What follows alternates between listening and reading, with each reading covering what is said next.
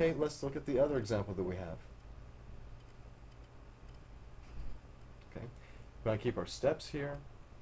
Here's the slope-intercept form, but remember, it has to be solved for y in order for us to get the slope and the y-intercept.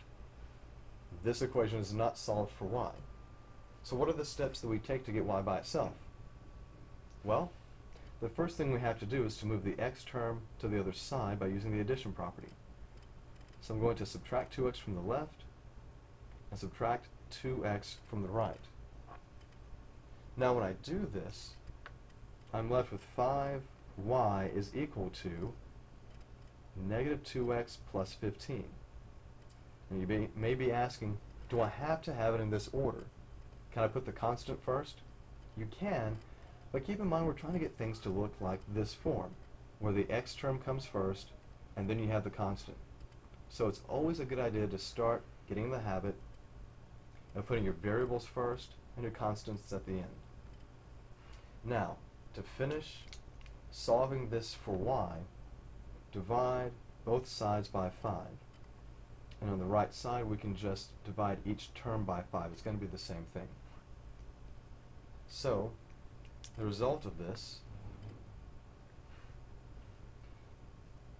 is that y is equal to negative 2/5 x plus 3.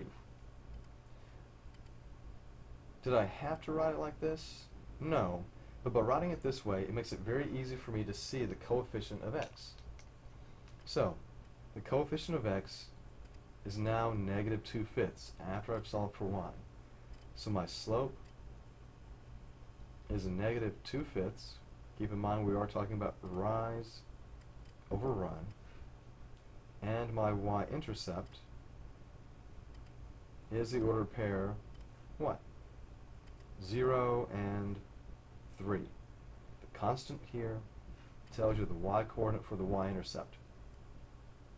Now you may have difficulties looking at this slope because it's negative, but remember, lines that go up from left to right have a positive slope. So, in this example, I have a slope that is negative. So what should my line be doing from left to right? It should be going down. So always check that whenever you have these graphs. Now you only have one negative, so you can look at it this way. You can look at it as negative 2 over 5, or you can look at that as 2 over negative 5. One or the other. You don't have two negatives. So now, how do we graph this? Going back to the steps, the first step is to plot the y-intercept. The y-intercept is 0, positive 3. So 0, positive 3. And then I use my slope to find additional points. Let's use this guy right here, negative 2 over 5. That means from this point, I'm going to have a rise of negative 2 and a run of positive 5.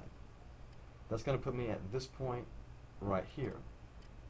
Now you see if I try to get another point by going the same direction, down 2 and over 5, well, I'm off the graph, I'm off the grid, so that's not going to help me out. Let's look at it this way. A rise of 2 and a run of negative 5. So if I go up 2 and run negative 5, that means going to the left in the x direction. And then we have that point. So, I'm just going to draw these guys, draw this line, and make sure that everything matches up. Okay? So there we go. And you can check this. The coordinates for this point would be 5, positive 1. And when you check that here, it should all work out. So let's do that real quick. If I plug the 5 in here, so that means 2 times 5 plus 5 times my y, which is 1, I want to see, does that equal 15? And it's pretty simple to see. We're going to have 10 plus 5, and that of course does equal 15. So it checks out. So, to find the slope and the y-intercept, solve for y.